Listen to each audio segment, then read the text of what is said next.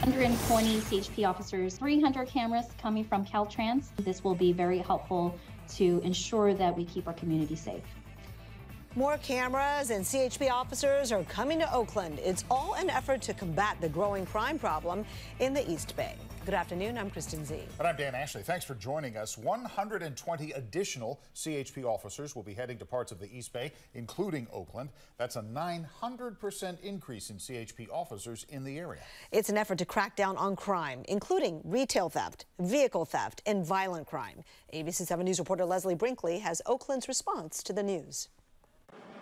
In August, the California governor assigned 6 extra police officers to Oakland. Today, he announced he's sending 120 more. After 2023 crime statistics show violent crime in Oakland is up 21%, robberies are up 38%, and car thefts are up 45%. For the governor to assign us 120 highway patrol officers, I am in complete support of that. And I've asked for even send me the National Guard if you have to. The governor's statement described the effort as a targeted law enforcement surge operation to crack down on crime. OPD is working with CHP on the actual date for the rollout and the plan.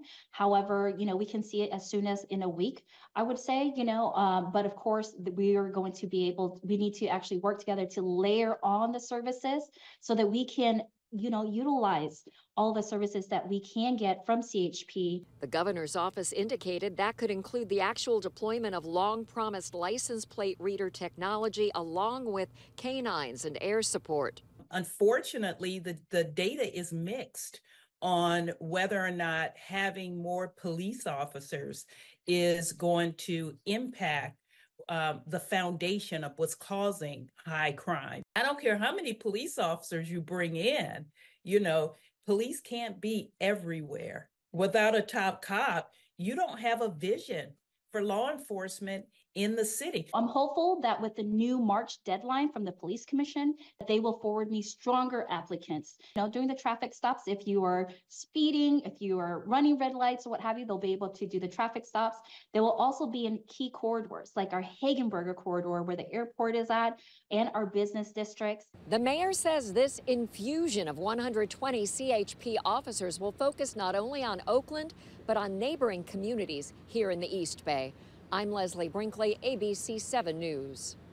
All right, joining me now is ABC 7 News insider Phil Mateer. Phil, this is a huge injection of personnel, 120 CHP officers in Oakland and are in the East Bay. Let's begin with what that means exactly out on the street. Well, it's unprecedented, Dan. Usually don't see this sort of increase in highway patrol officers in the city unless there's some huge Super Bowl or APEC type or disaster or a riot, or something like that going on, or massive demonstrations. To deploy them to a city simply to try to assist the police in dealing with daily crime is unheard of in these numbers. Now, there were CHP officers assigned to San Francisco, and they still are, to help curb the fentanyl crisis. And state intelligence officers from the National Guard are cooperating in that effort. And they've made several arrests and made some sizable seizures of drugs. In the East Bay, they've already had 6 CHP officers there. They have resulted in over 100 arrests and the recovery of 200 stolen vehicles. This one is going to be on the streets with Oakland police officers. We're going to have canine units. We're going to have helicopter units. They're going to be helping not only with the crime, but also keeping an eye on the area. It's interesting that as we talk about what they're going to do specifically, Phil, because we think of the Highway Patrol, they are kings of the freeway, right? They're not the surface street law enforcement. They look for speeders. They respond to accidents. They do those. Exactly. What are they going to be doing specifically? It's a different set of demands to be on the streets as helping ordinary, everyday cops. Well, first of all, they're still going to be on the highways because one of the problems in Oakland and the East Bay is the dramatic and terrifying highway shootings that have been going on. The random shootings from cars along 880 and the other corridors, they're still dealing with that. They're going to be putting up the license plate readers that are going to tip them off when a car is stolen. And when they get a word that car in front of them is stolen, they'll move to pull it over.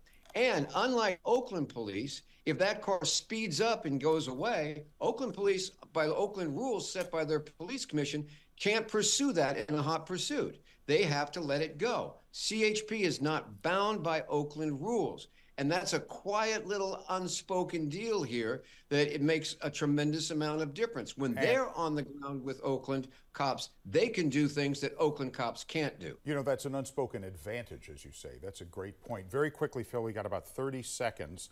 You know, I've heard before, you know, my wife's father, who was an attorney, used to say, nothing fights crime better than a black and white, and just the presence of police officers. Is this more than about perception, or will it really make a difference in lowering crime in Oakland and around the East Bay?